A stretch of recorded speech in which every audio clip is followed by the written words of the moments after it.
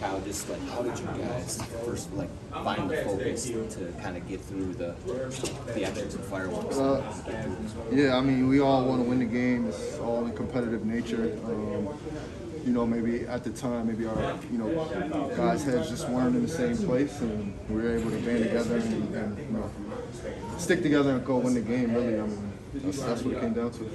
Can you say anything about what you and Rudy, or the disagreement, or what happened there? I mean, just tempers flare. You're in the middle of the game, a game we want to win, a huge one. It is what it is. Shit happens. It's not the first time something like that has happened. Personally, for you, how do you reset in that moment after something like that happens? Ain't no reset. I'm locked in on winning the game. That's what I woke up in the morning thinking. That's what I came to the arena thinking. So I mean, ain't nothing going on. I'm too mentally tough for anything to get me off the path of walking out of here without the win. I want to win the game. That's what I'm set my mind to. Do you think it refocused you guys as a team? Maybe I don't want to say like energized, but like focused you guys after that? It's possible, and you've seen that happen, numerous times in games where guys get attacked and their team goes on a run. Who knows? I mean, we were able to come together, and I'm happy we did. This team is